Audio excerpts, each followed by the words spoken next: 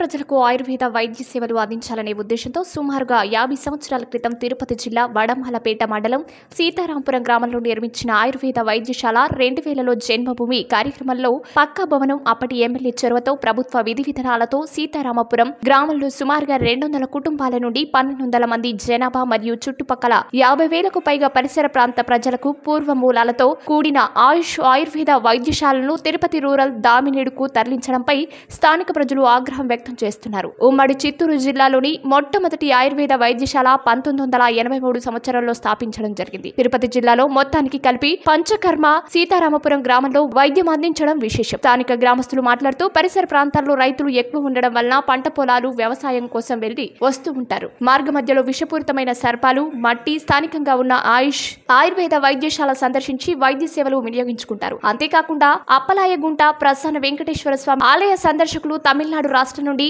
నగరి పుత్తూరు పాదచారులు నిత్యం ఇదే దారిలో వందల సంఖ్యలో వస్తూ పోతూ ఉండడం గమనార్హం. వైద్యురాలు యామిని మాట్లాడుతూ నిత్యం ప్రజలు రోజుకు 20 నుండి 30 మంది రోగులు ఆరోగ్య సమస్యల పట్ల వైద్యశాలకు వస్తూ ఉండడం, రోగులకు కావలసిన అన్ని సదుపాయాలతో కూడిన సేవలు అందిస్తూ అత్యాధునిక వైద్యంతో రైతులను ప్రజలను కాలినడకన వెళ్లే వారి శ్రీవారి భక్తులను గ్రామస్తులను పంచకర్మ యోగా చొర్యాసీలు చర్మ వ్యాధులు మైగ్రేన్ కీళ్ల నొప్పులు నడుము నొప్పులు మొదలగు ఇతరత్ర ఆయుర్వేద వైద్య సేవలు అందిస్తున్నామని ఆమె పేర్కొన్నారు. అనంతరం గ్రామస్తులు అందరూ కలిసి వినతి పత్రాన్ని ప్రభుత్వ ఆయుర్వేద వైద్యాధికారులకు అందించారు. పై సమస్యలపై రాష్ట్ర ప్రభుత్వం అధికారులు స్పందించి వైద్యశాలకు గ్రామంలోనే ఉంచుతామని ఆవేదన వ్యక్తం చేశారు.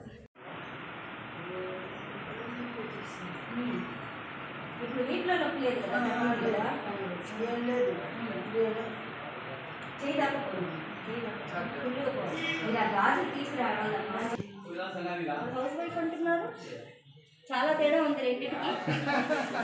టీవీ చూస్తుంటారా, ఏ పోస్టర్ లో కూర్చొని చూస్తారు, పేషెంట్లకు నిలిచి ట్రీట్మెంట్స్ ఎలా చేయాలా అనేది మాకు అర్థం అవుతుంది కదా. అయిన తర్వాత మళ్ళీ మన యోగా సార్ ఉన్నారు, ప్రవీణ్ గారు.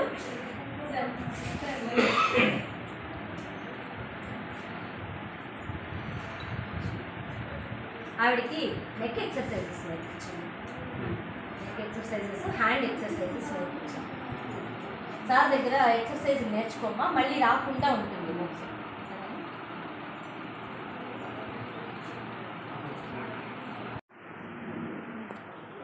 ఎట్లా ఉన్నావు తెచ్చుకున్నావా?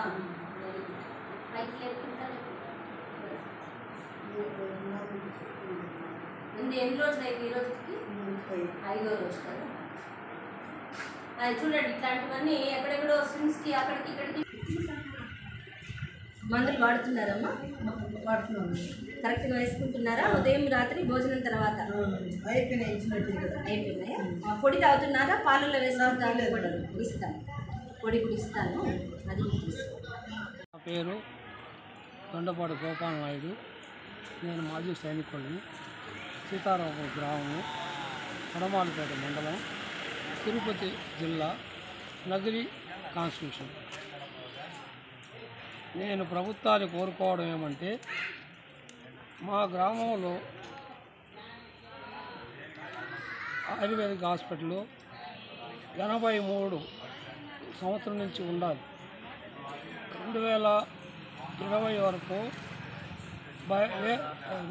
2000 వరకు బయట బాడుగ ఇండల్లో ఉండింది.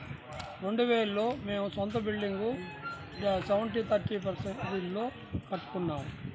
ఈ హాస్పిటల్ అప్పటి నుంచి చాలా సక్రమంగా జరుగుతూ ఉండాలి. డాక్టర్ వస్తున్నారు, కాంపౌండర్ వస్తున్నారు, అటెండర్ ఉన్నారు. గ్రామస్తులకు తగిన ట్రీట్మెంటు లభిస్తూ ఉంది. లేటెస్ట్గా ఇక్కడ ఆయుష్ అనేది స్టార్ట్ చేశారు. దీంట్లో మాకు ఈ కాళ్ళు నొప్పులు, నడువు నొప్పులు, ఇతరత్ర నొప్పులకు చాలా ట్రీట్మెంట్ జరుగుతూ ఉంది.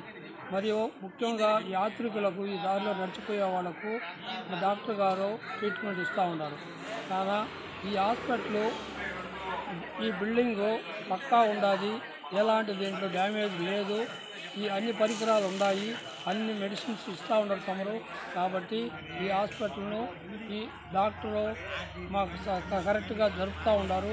డాక్టర్ సరైన పేషెంట్లకు సరిగా ట్రీట్మెంట్ ఇస్తున్నారు కాబట్టి దయచేసి 40 సంవత్సరాల నుంచి ప్రభుత్వ ఆరోగ్య కేంద్రం ఉంది ఆయుర్వేదంలో. మాకు ఇక్కడ ప్రజలంతా చిన్న చిన్న కాళ్ళ నొప్పులకు కానీ చిన్న చిన్న జబ్బులకంతా కూడా ఈ ఆయుర్వేదంలో మంచి ట్రీట్మెంట్ తీసుకుంటూ చికిత్స బాగుంది కాబట్టి అందరూ కూడా ప్రజలు అంతా కూడా పేషెంట్లు ప్రతిరోజు సుమారు 40-50 మంది పేషెంట్లకు వచ్చి వైద్యం చేసుకుంటున్నారు. డాక్టర్లు కూడా టైం టు టైం వచ్చి విధులు నిర్వహిస్తున్నారు. వైద్యం బాగుంది కాబట్టి మాకు బయట ఎక్కడైనా పోవాలంటే పక్కన ప్రాంతాలకు పోవాలంటే బస్సు సౌకర్యాలు లేవు కాబట్టి మాకు ఈ హాస్పిటల్ ఎక్కడనే ఉంచాలి. తర్వాత వచ్చి అప్లాయమంట ప్రసన్న వెంకటేశ్వర స్వామి టెంపుల్ ఉంది. తమిళనాడు నుంచి కాలినడకన అప్లాయమంట వెళ్ళి తిరుమలకి పోతుంటారు. వాళ్ళు కాళ్ళు నొప్పులకు కూడా వచ్చి ఇక్కడ పంచకర్మలా కానీ హాస్పిటల్కి వచ్చి కాళ్ళు నొప్పులకి ట్రీట్మెంట్ తీసుకొని కొంచెం రిలాక్స్ అయ్యి పోతున్నారు. కాబట్టి మీరు దయవించి మా విన్నపాన్ని మన్నించి ఈ హాస్పిటల్ ఎక్కడనే కొనసాగించే విధంగా కోరుతున్నాను. Okay. How you felt, sir, after taking the therapy? While going on the way of Tirupati, we found this one small center of Ayurveda. We came here. We saw one madam, and she has done very nice treatment to us. Your good name, please, sir? Praveen Kumar. Dr. Praveen Kumar. He did all massages of Ayurveda process. He is a naturopathist. Naturopathist, and after that oil massage we are feeling very nice. If possible, some more therapists can be appointed here so that they can serve in better way to the Tirupati people, those who are going on the pilgrimage by walking to the Tirupati. They will Okay, have you a are nice from. treatment. You are basically from. I am basically from the Bihar, but settled in Tamil Nadu. And in what Chennai, is your and, profession, working sir? in heavy vehicle factory, which is under Armored Vehicle Nigam Limited, Ministry of Defence Production, as a junior works manager, and my teammates are there. We all are from the. So you are all from Avadi. Okay.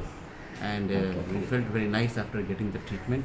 If possible, some more therapists can be appointed here so that the center may develop and it will do this way nice treatment to the people, those who are going by walk to the Tirupati. Thank you very much, madam. Okay. Thank you very much, Mr. Praveen.